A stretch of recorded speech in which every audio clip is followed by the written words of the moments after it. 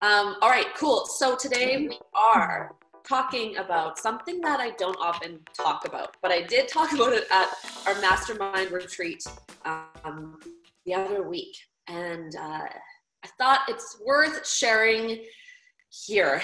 And it is all about the artful or creative side of writing copy. This is something that I never, ever talk about because it's where people jump in the first place.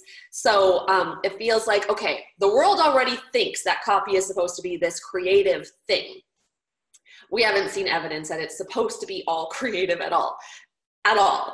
So I don't want today's session to shake you away from what we otherwise talk about with conversion copywriting. And if you're like, I don't even know what conversion copywriting is, then you should go, interesting Todd, then you should go over to copyhackers.com and look at our tutorials and our blogs, our blog posts all about what conversion copywriting is all about, which is really process-based, right? It's like grounded in the idea that you can be as strategic and thoughtful and intentional with everything that you do in writing copy that converts. So we're not ever going to start by looking at how to be creative with our copy and let's start with voice or anything like that. That's not what a conversion copywriter would do. That's not what we talk about at Copyhackers. But there comes a moment, usually one or two moments, when you're writing copy where creativity or artfulness goes a long way.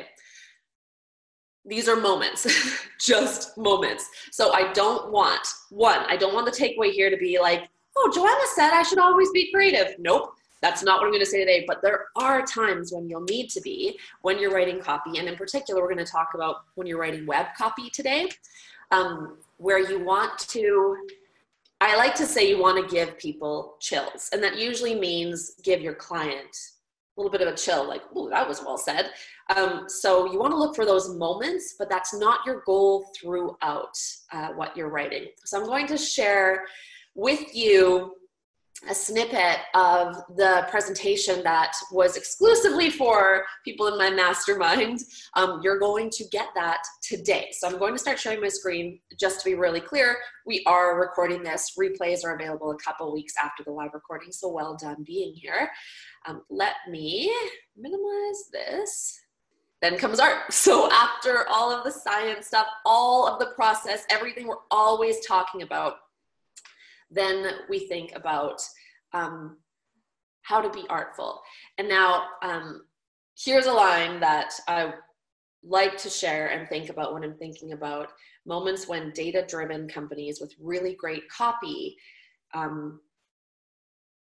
branch out and make us feel things. So, right, so we've all been kind of, it might be hard for you some of this, because some of this is a little unclear, and the point is not to read every word or anything, but to know that when we're writing copy, we have to get inside our customers' heads, and using their voice will do that. We also want to get inside their hearts too, right? We want to make them feel something, like really feel something. And that's where sometimes voice of customer data will still do that too, especially when you're agitating the way they're feeling or agitating the way they want to feel. And agitation always sounds negative. You can agitate the way they want to feel in really positive ways too. But there's also the artistry behind what we do. And this is where if you are somebody who writes creatively and you've been like, you know what, I think I can do this copywriting thing. And then we've tried to like beat you down with all of the, no, don't be creative stuff on copywriting. This is where there will be moments where your creativity or your natural writing talents can shine. So we're going to talk about where exactly that is. But I want to be clear that we're always thinking long-term, right? We want to convert our clients' visitors into customers. We want to get their users continuing to use the product. So retention, get referrals in, generate revenue, all of that great stuff. We have lots of things that we want to do that are all about our clients, customers, or our own customers. But there is immediate power in giving your client the chills, or when you are the chills, or when you're sitting around a boardroom table and you're presenting copy if you're in-house. It's for the marketing team to look at your copy and you're like, erg. When you can make the people in the room feel something, in addition to all of the great research that shaped your copy, when you can make them feel something, there is incredible power in that. And I don't just mean power for the sake of power. I mean, there's incredible power that will get more people to buy into the possibility that your copy is the greatest copy they've ever read and they're so excited they hired you. Okay, but how? How do we do that? How do you make things sound really, really good? I'm going to go through a couple things that I do. One day I might dive a little deeper into some of these, but first things first, you want to have creative inspiration everywhere when you're writing. So again, if you're following the conversion copywriting process of research and discovery, writing, wireframing, and editing, and then testing validation, you're already going to be really grounded in data. Everything you're doing is like, here's the framework, here's where voice of customer data pushes into that framework, and then we edit in the awesome. That's all very processy. Then comes this artful side of it, where you want to have access to things that make you feel creative, to kind of balance out, not balance fully, but temper all of the science, as we call it. So for me, I have this book called Snow White, which is actually downstairs right now, but it's usually right here. This is the first book I ever read that made me go, holy crap, like language can do really cool stuff. The English writing can be so cool. After having been, raised on Mark Twain, which genius, of course, we're not going to get into that, but seeing someone write so differently about something that's so standard, like the story of Snow White. Anybody who took, who was an English major, who did postmodern literature at any point, interested in deconstruction, that kind of stuff, which I loved in undergrad, has probably read this, and you might be like, I know that. And if you haven't, I'm not saying read this exact book, although it won't hurt. But have something that is creatively like challenging near you. And for some people that might be, you have really beautiful artwork that when you look at it on the wall next to your desk and you let yourself just look at it, your brain starts shifting a little bit, right? Like, we know anybody who's been moved by creativity knows what that feels like. And that's what we're really looking for, is just to keep something that inspires you near you, so that when you're like going through voice of customer data and thinking of the right framework to use and you're putting it all together, you can look up and remember that there's still a little art to what you do, and that when it comes down to it, you're going to want to say things differently, you're going to want to show things differently, and that's where having those creative inspiration pieces around can help. So whatever book, if you think through like, oh yeah, that was the first book where I ever really felt that writing could be X, grab that book, keep it next to you. It's not like anything in Snow White has ever actually directly impacted what I wrote when it comes to copy, but it's helped me break out of kind of, I don't want to say a rut, because it's not even a rut. You don't have to be in a rut for that, but it's helped me break out of my own head and the data that we're going through. Another thing that's a really clear and obvious thing to do, and we don't often talk about it, but we should all kind of be doing it, is have the websites handy of like open next to yours. So you have your copy doc. This is how I write. I have my copy doc off in one side, whether it's a Google Doc, AirStory Doc, or Word. And I frankly do switch between all of them based on how I feel. I don't know. But you have that open on one side, your copy doc open on one side, and a website with copy that inspires you open on the other. And sometimes it's like copy that inspires you to be a really great copywriter. And other times it's like, oh, my client really loves the copy on this website, so I'm gonna have that open. And that's like constantly having a tutorial going next to you, where you're like, oh, what did Apple do there? And you look through it and you read through the page again and again, and get a feel for the places where the copy seems to come to life and where it pulls back and things like that. Having cliches handy is actually going to be really helpful when it comes to the part that I'm going to show you about where you can get creative in your copy. ProWritingAid.com, that's ProWritingAid, AID.com, has this giant list of cliches Tragically, they're alphabetical, but you can still search through them to find like any sorts of things. And we'll get into how you'll use this, but having ways that people speak handy that you can play with is a really good thing too. And of course, also having other things like great quotes handy can go a long way. So the top 100 quotes of all time, whatever that might be. So we want to have really creative fiction handy, have your client's favorite copy handy, have quotes, euphemisms, cliches, other things people say, like just the way people speak handy.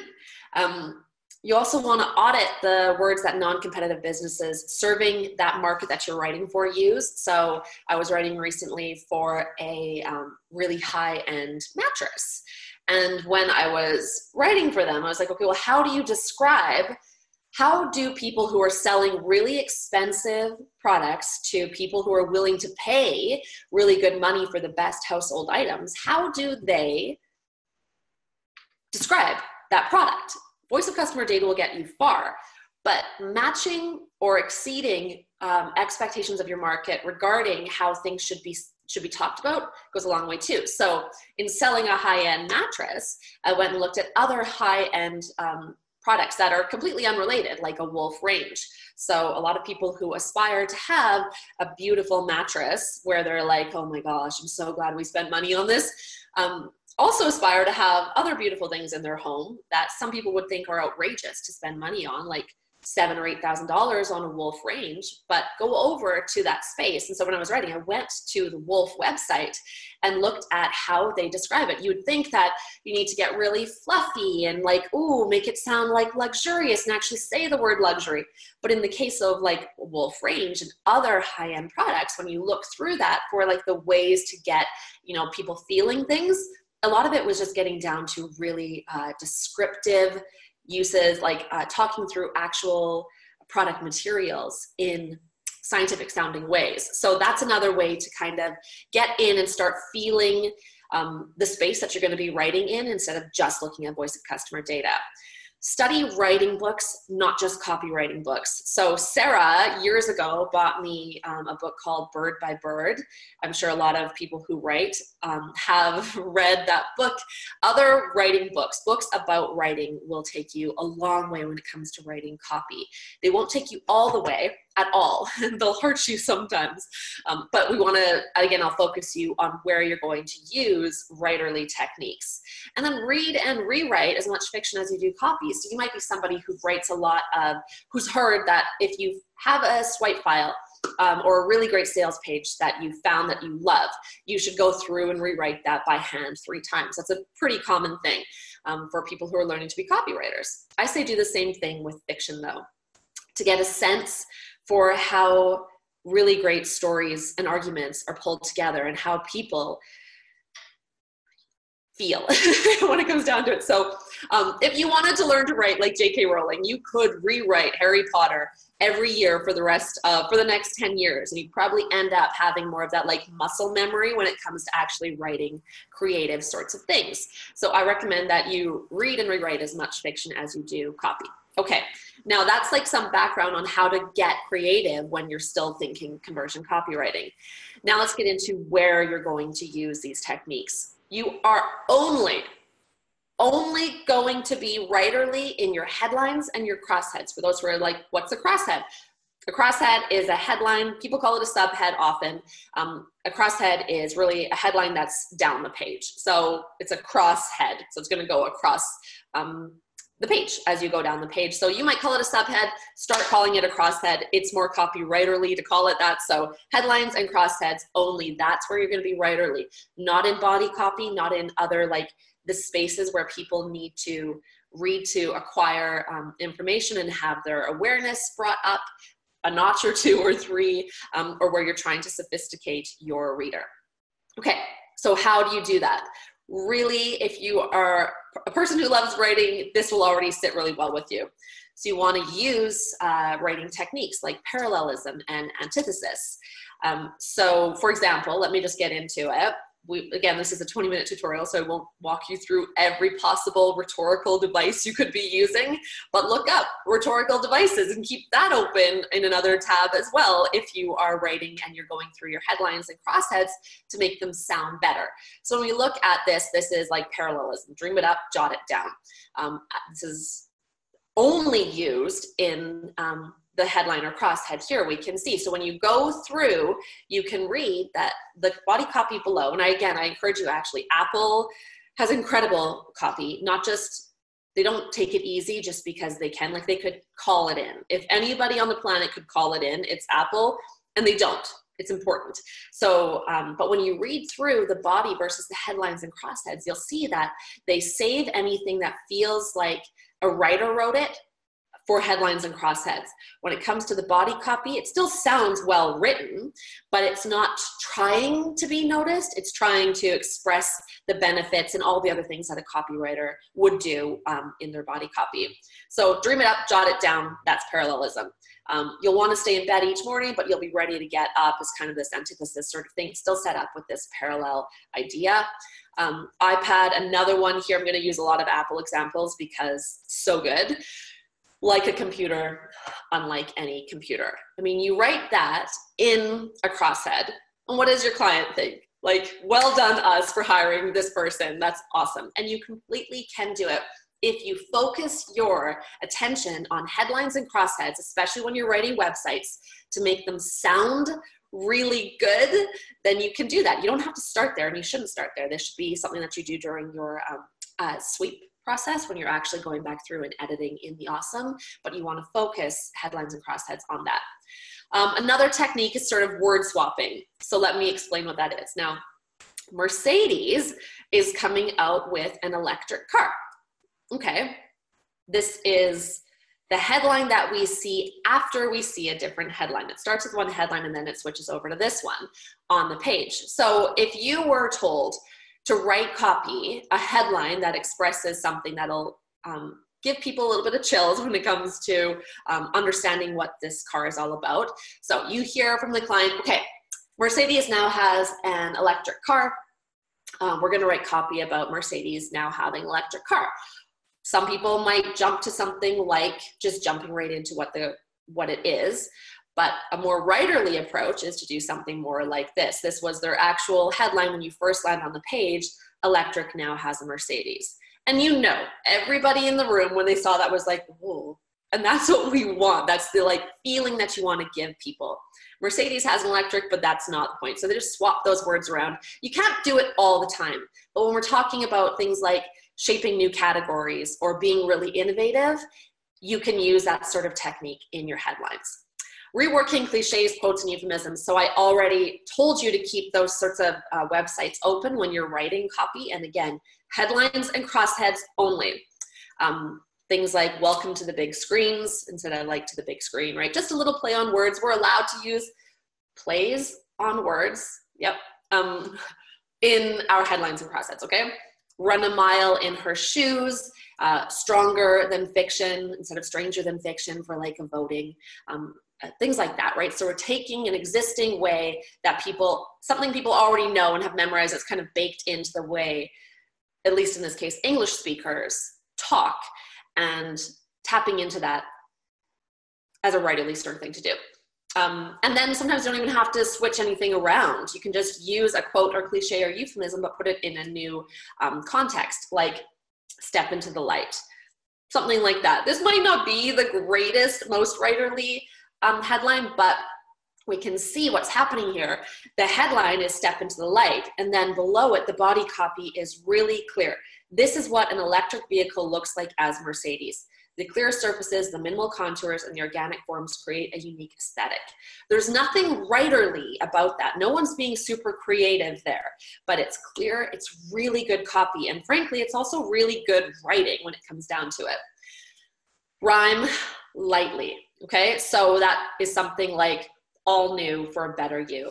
Don't go overboard with rhyming. If you're going to rhyme at all on a website or in your copy, do it one time. And I mean, if you're writing a big old website, do it one time in one headline or one crosshead.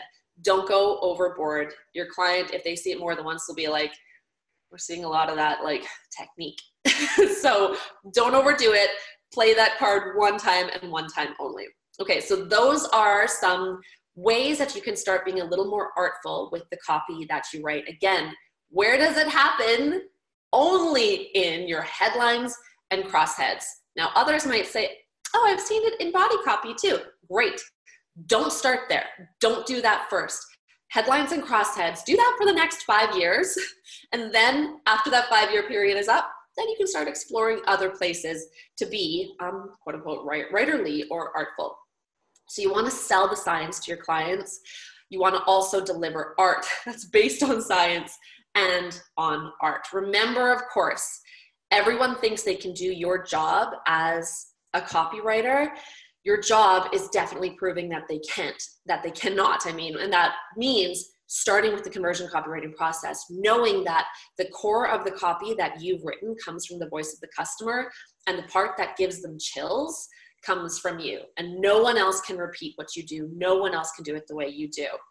We're talking about this now because as we get into November, the tutorials in November are going to be all about being a better freelance copywriter. So we're starting to talk about that right now because it's a really important thing for people to think about, especially as if you are a freelancer or you're thinking of going freelance. As we get toward the beginning of 2019, that's like when we want to start. Most people are like, okay, what am I going to do in 2019? So November is going to be all about helping you figure out what to do in 2019 to be a better freelancer. But that is today's tutorial for writing copy that is more artful. Thanks, Sarah, for manning all of the chat and making everything work. The replay will be available shortly. Thanks, everybody, for your great participation and questions. And we'll see you next week where we have a special guest. We were supposed to have a special guest come in today. He got sick. We have a different special guest coming in next week, again, to talk about cool stuff for being a freelancer. So we'll see you on our next tutorial Tuesday. Thanks, everybody. Bye.